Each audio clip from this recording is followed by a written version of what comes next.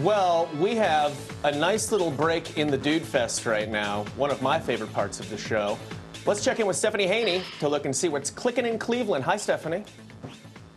Hi, Mike. Definitely happy to break up the Guy Day Friday, although all of you guys are just fabulous. But speaking of Friday, a lot of people are wondering what's going on if they're able to refuse a mask with things reopening and rules different everywhere. So remember, we are in a state where it is not legally required that you wear a mask. So the answer is sure, you can refuse to wear a mask, but a private business can also refuse to serve you. So it's just like a dress code policy. No shoes, no shirt, no service. So you can now add no mask to that list for a lot of places, as long as they're not discriminating in how they enforce it.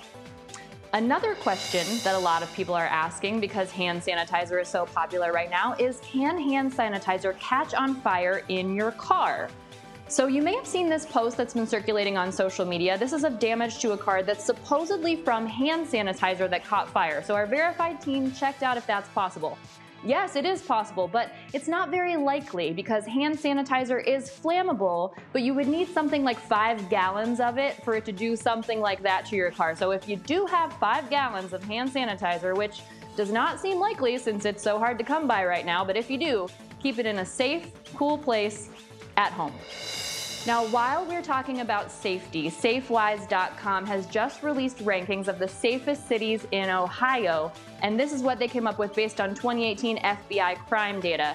The safest place is Broadview Heights, followed by Sagamore Hills, Olmsted Township, Poland Township, and Rocky River in the top 5. So we have the link to that full list of 167 places on WKYC.com and on our app. So of course, I had to check out where Canton falls on that list, and they fall at 166, right in front of Cleveland, which is last at 167. I don't know what it means to come in last on the list of safest cities, Mike, but I feel pretty good about being here. Yeah, it's not ideal. Although I've been to Olmsted Falls, and they're right, nothing happens there at all whatsoever. Stephanie, you saw that Jay earlier in the show mentioned that he's going out on his boat this weekend. I was not invited. I'm having a campfire in my backyard with my sister in the driveway. If we don't get invited on Jay's boat, you can come and hang out with us if you want. I don't know if you have plans. Perfect. Sounds good, since Jay so rudely left us out of that boat trip. You're both invited. I'm sure it was just an oversight. You know what? You weren't invited to this conversation in the same way that we weren't invited on your boat, all right? All right. We'll figure this out during the break.